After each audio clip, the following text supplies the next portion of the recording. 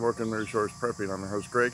Well, the retreads from the Obama administration, the anti-Semitic group in that administration and in Congress and in Senate, as well as the current administration with the retreads carried over to this Biden administration, including John Kerry, are back at it again.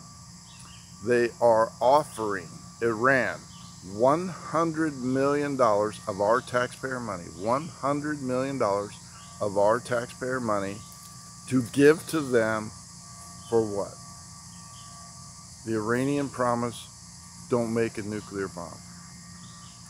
Now, if you recall, before Trump was elected, Obama sent a cargo plane with money, American dollars, Swiss francs, all the currencies around the world, on pallets totaling over $1 billion. The exact amount isn't, but $1 billion is a starting point of our money to the Iranians not to make a nuclear bomb. That was a total lie, a total loss, a total failure.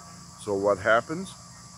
The retreads say, well, let's try it again. This time we're going to give you $100 million for your promise to come back to the negotiating table, to come back and say, please don't make a nuclear bomb, to allow UN inspectors into your facilities to see if you are being truthful, reinstate cameras that were taken down or turned off for viewing on that, because, surprise, surprise, the Iranians lied. They found trace amounts of enriched uranium which shouldn't be there. So they said, you're out of here. The Iranians did. So another $100 million of our taxpayer money is being offered to a terrorist regime who, by the way, taught the Taliban how to make roadside bombs killing American soldiers, regularly shouts death to America, has pledged to kill every Jew on this planet, no matter what location they are at, has pledged to destroy New York City, the great Satan, has pledged to destroy, wipe off the map, the state of Israel. They are not allowed to exist. And this administration says, okay, we'll remove all the sanctions, or a majority of them, and take the Iranian Guard off the terrorist watch list. Brilliant. These people are absolutely brilliant. In the meantime, the current leader of Israel, who made a phone call to the White House, an urgent phone call, saying, Mr. President, we need to talk to you. Please do not make this deal.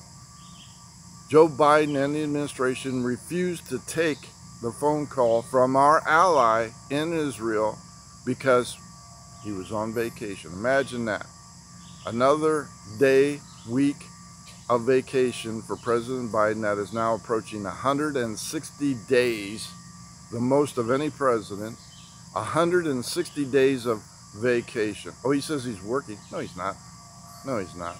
He's sleeping, because that's what he does after 5 o'clock. He can't stay awake past 8.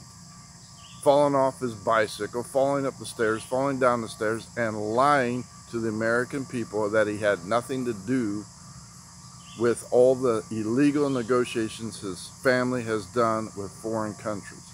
This is why our allies are afraid of the United States not following through on their commitment.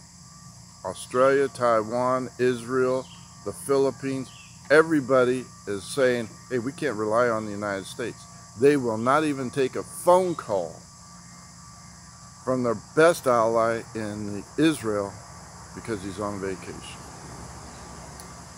So that's what I wanted to bring to your attention, and they are going to do it.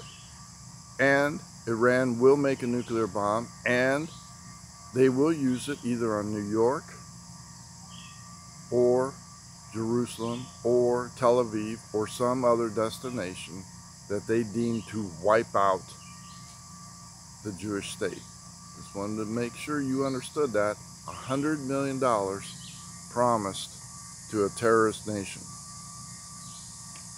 Thank you very much. Thank you for liking and subscribing. Please continue to hit that notification bell. Get yourself right with God. Get baptized, submerged in water.